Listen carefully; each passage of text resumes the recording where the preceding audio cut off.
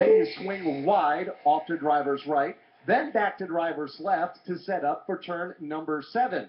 A couple of great places to make a pass for the lead. We have seen it in years past here at Watkins Glen. I wouldn't be surprised if we saw it over the course of the next couple of laps, and we race to the checkered flag here in just a few minutes from now. All right, Kyle, appreciate it. Final turn, turn 7, could be a place where a pass for the win could possibly take place. All right, we've just been told a couple of things. One, we're going to go back under the green flag in another lap. The field right now is up in turn number 6. We'll make one more trip around the racetrack. We'll be coming to the green flag at that point, and when we do, Joe, A.J. Allmendinger will be the race leader with Marcus Ambrose second. You heard Drew Blickensturfer talk about the way they score at the line with the scoring system that is used, and plus the cameras and the loops that are used. They're placed at various portions around the racetrack. When the caution flag flies, the loop tells you who was leading at that point. They set the field based on that. And so when the caution flew, NASCAR determined that A.J. was the race leader. As you remember, he had started the move by Marcus Ambrose just as they got here to the front straightaway. And so he will line up as the race leader, no doubt taking the inside line for the restart. Marcus, again, has to work from the outside lane. Carl Edwards lines up third. Kurt Busch will be fourth on the restart. Fifth is Kevin Harvick, then Kyle Larson in sixth. Joey Logano will restart from seventh. Greg Biffle, eighth. Dale Earnhardt Jr., ninth. And Matt Kenseth, 10th.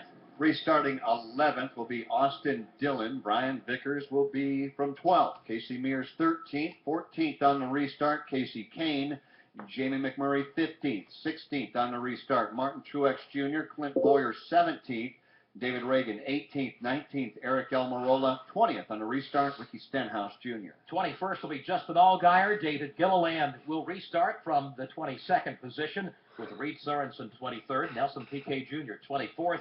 Danica Patrick restarts in 25th. Jimmy Johnson back in 26th. Boris Said is 27th.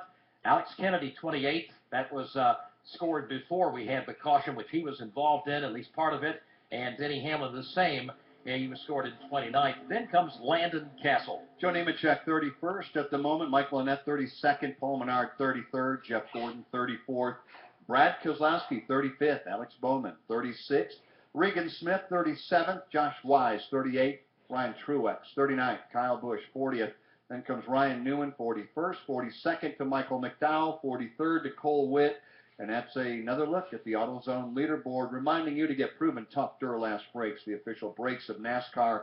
They're sold only at AutoZone, so get in the zone with AutoZone. We've been focusing so much on A.J. and Marcus Ambrose on the front row, and indeed, that is the battle we're looking at. Everybody is waiting to see how that's going to work out, but there's going to be a lot of guys trying to grab all they can further back. Carl Edwards lined up third. We talked to him a few moments ago. Kurt Busch has got to try all he can to squeeze up in there if the opportunity is presented to where he'll have a shot at it. Same for Kevin Harvick, Kyle Larson. I'd say anybody in the top 10 is going to try to find some way to make a dramatic move in case there is an incident up front that they can capitalize on. Well, the last thing that A.J. Allmendinger wants is for the driver lining up right behind him to use A.J. as their brakes and shove A.J.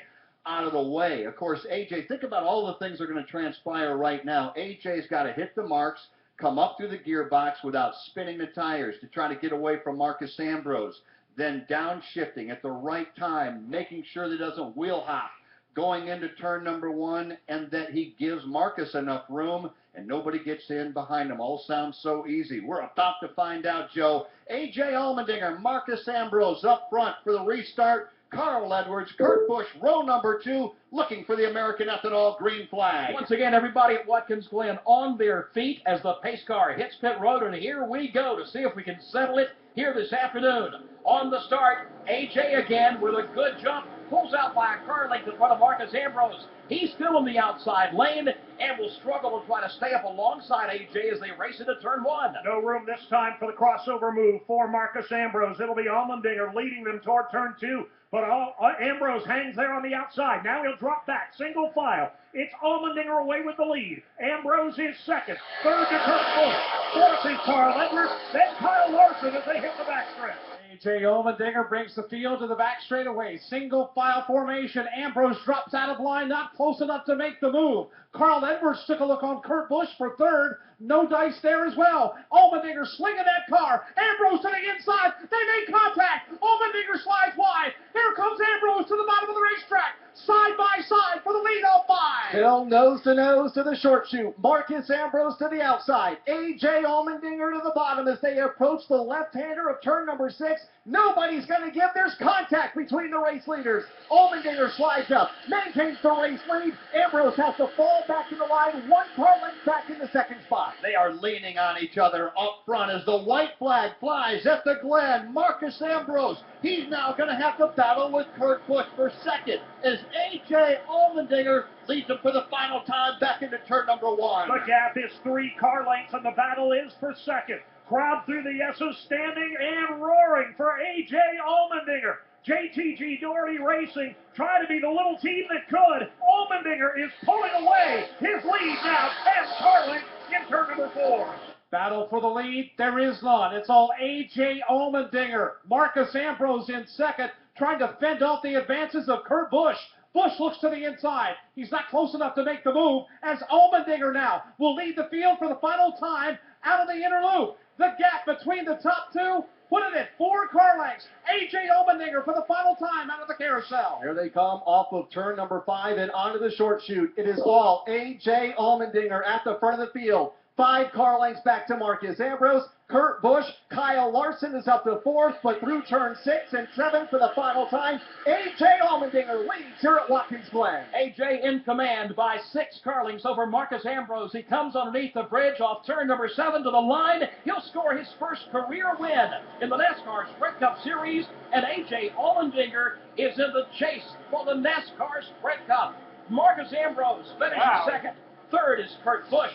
Kyle Larson comes up to 4th, and Carl Edwards finishes in 5th. We go to Winston Kelly. Brian Burns, you took him to victory lane. What does it feel like? You've qualified for the chase. Man, it's big. It's like a David and Goliath story for a team like this. We've known he could do this stuff all year long. It's just getting him in the right spot, not making any mistakes, and letting him show off his talent like he has today. And he definitely showed it off, and we're going to victory lane with Ted and Jody Schechter and A.J. Allmendinger for the first time, and they have qualified for the chase for the Sprint Cup. Absolutely, Winston Kelly. Make it official. A.J. Allmendinger is now a winner in the NASCAR Sprint Cup Series.